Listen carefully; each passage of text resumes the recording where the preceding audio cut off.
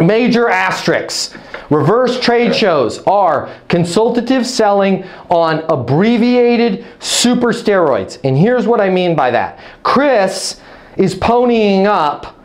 And let's say Chris is a small business. It's costing him 18 G's to attend that trade show. He's got to buy a booth. He's got to ship Natalie out there. Natalie's not cheap, by the way. Natalie's first class or business class, aren't you, Nat? Yes. Natalie's like, hell yeah, I am, right? Natalie's first class or business class. She's going to do Uber Black to and from. Natalie's getting ready to turn in a $7,000 expense report from this trade show. So don't walk into that $18,000 booth with that $7,000 associate and take up a bunch of her time going, man, is that a new logo for on-demand fuel cells? That's amazing.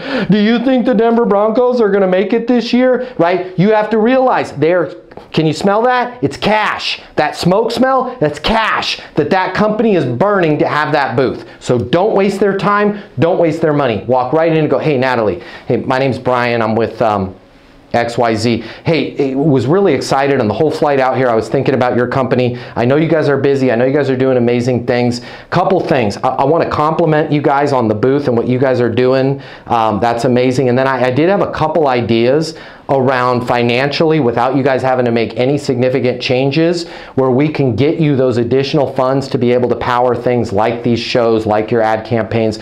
Where would I go for those two things? Compliment about what you guys are doing and some ideas around helping you guys get some additional top line revenue. Then Natalie's going to go, you need to talk to my boss, Chris, right? We call him KT. Awesome. Is Chris, right? What's Chris's mobile? I'd love to text him some stuff. And then you're going to zigzag. We talk about this. Don't walk into the next booth because Natalie's going to be feeling pretty special.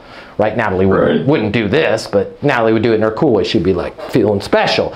And if you go to the next booth and they see you going, you guys are amazing. I was thinking about you. They're like, oh man, that was a shtick, right? So you're going to zigzag the same way they did in NAM, right? If there's a sniper, we're going to run a zigzag pattern, right? So we don't get hit by the sniper. So you're just going to cross-pollinate around the trade show floor. But each of those discussions should be less than a minute and a half. Now, if Natalie leans in and goes, aren't you with Merchant Services? And you go, yes. How are you guys different than Square? Now you have to make, this is NFL quarterback time. Now you have to make a decision. Okay? And it's a tough decision and I can't make it for you. How much do I engage Natalie? Because every action has a reaction, every cause has an effect. I might have an opportunity to give Natalie a sales pitch. I am still going to pay the price for it when Natalie is pissed off and hungover and has no deals, and I try and follow up with her, which I'm not going to say the words follow up, after the show, and I'm the person that monopolized her time, right? To which even if Natalie wanted to lean in, my policy is I would say, listen, Natalie, I know you're super busy. I know you guys put a lot into this.